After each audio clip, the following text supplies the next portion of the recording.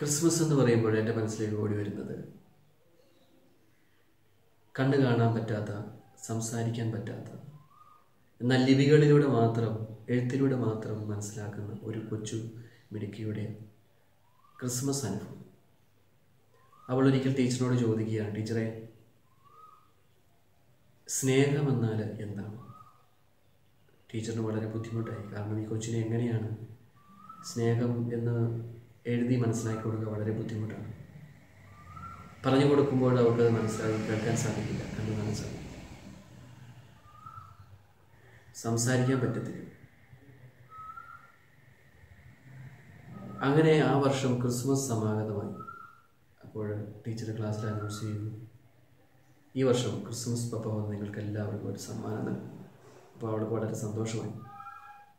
Christmas പപ്പ വന്ന് സമ്മാനം നൽകുമ്പോൾ തീർച്ചയായിട്ടും അവളുടെ ജീവിതത്തിൽ അതൊരു വലിയ അനുഗ്രഹമാണ്. അങ്ങനെ ആ ആഘോഷത്തിൻ്റെ ദിവസം സമാഗതമായി. എല്ലാവർക്കും ക്രിസ്മസ് പപ്പ വന്ന് സമ്മാനം കൊടുത്തു. സമ്മാനം കൊടുത്തു കഴിഞ്ഞപ്പോൾ മരിയയ്ക്കും വലിയൊരു പൊതി കിട്ടി. അവൾ വളരെ സന്തോഷവതിയായി. അവൾ അടുത്തുള്ള കുട്ടിയെ ശ്രദ്ധിച്ചു കഴിഞ്ഞപ്പോൾ അവളുടെ കാതുകളിൽ അവൾ കേൾക്കാനായിട്ട് സാധിച്ചു. തൻ്റെ അടുത്തിരിക്കുന്ന കൂട്ടുകാരി വളരെ വിഷമത്തോടുകൂടെ കരയുന്നതായിട്ട് അവൾ കേട്ടു. അപ്പോൾ അടുത്തുള്ള കൂട്ടുകാരിയുടെ ആ സമ്മാനപ്പൊതി എടുത്ത് ഇവൾ പരിശോധിച്ച് നോക്കി. അപ്പോൾ മനസ്സിലായി അത് വളരെ ചെറിയൊരു പൊതിയാണെന്ന് മനസ്സിലായി. അപ്പോൾ ഉടനെ തന്നെ ഇവൾ തൻ്റെ വലിയൊരു പൊതി എടുത്തിട്ട് തൻ്റെ കൂട്ടുകാരിയുടെ കയ്യിലേക്ക് വെച്ചു കൊടുത്തു. അപ്പോൾ അവൾ വളരെ സന്തോഷത്തോടെ തുള്ളിച്ചാടി ചിരിച്ച് അങ്ങോട്ട് പോയി. ഇതെല്ലാം കണ്ടുകൊണ്ട് അവളുടെ ടീച്ചർ അവിടെ അടുത്ത് നിൽപ്പുണ്ടായിരുന്നു. അപ്പോൾ ടീച്ചർ ഓടിച്ചെന്ന് മരിയയുടെ കയ്യിൽ എഴുതി കൊടുത്തു, സ്നേഹം പിറന്ന ദിവസമാണ് ക്രിസ്മസ്.